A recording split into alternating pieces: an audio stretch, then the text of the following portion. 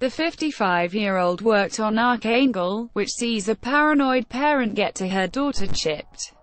However, the actress suggested the plot is about a lot more than technology and is really following the complicated details of a mother and daughter bond. Jodie explained the story behind the episode, saying, "This is a mother-daughter story. A mother would like to keep her child safe.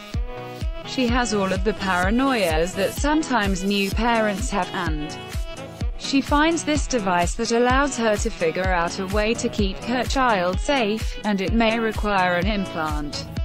She's going for it," she told The Late Show with Stephen Colbert. The filmmaker also gushed about the hit Netflix series, adding, "Black Mirror is a beautiful show. It's sort of like The Twilight Zone. Each episode is like a little movie, with a different cast, in a different place in the world." Black Mirror Season 4 release date: when is Black Mirror Season 4 out? Trailer, cast, more. This particular one really feels like an indie film.